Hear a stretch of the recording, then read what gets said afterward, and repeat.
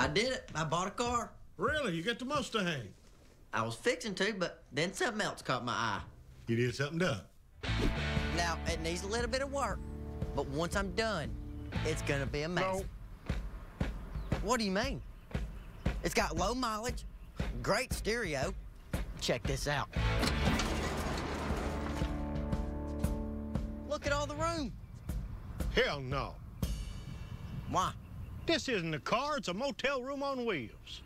Is that how little you think of me? Yes, maybe less. George, your mother works for the church. This doesn't look good.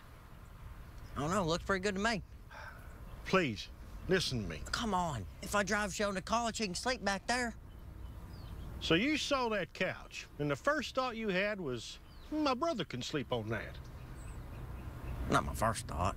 Now I have read my Bible and I can't understand how folks think Jesus was a sad. This licorice tastes terrible. It's plastic. You use it to leave a lanyard. No, it's licorice. Your mother lets you wear lipstick? Of course not. Interesting. Does she know you're leading a double life? Grow up. Why do you think you're rebelling against parental authority? Isn't it obvious? Having a textbook reaction to their divorce. What textbook? Did you get it from the library? Hello, Bible Knots! Gather round! Now, who's ready to find space for Jesus in our hearts? I can't hear you! Perhaps that's because space is a vacuum where sound doesn't travel. Nicely done. You're not the only rebel around here. I thought he had stamp camp. Just go get your money back and buy a different car.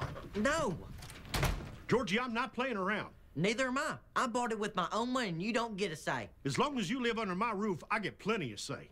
Fine, I'll move out. And where are you gonna go? I'll live in the van. You know what?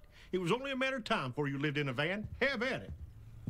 Scooby-Doo lived in a van, and he turned out fine. I'm a rocket man.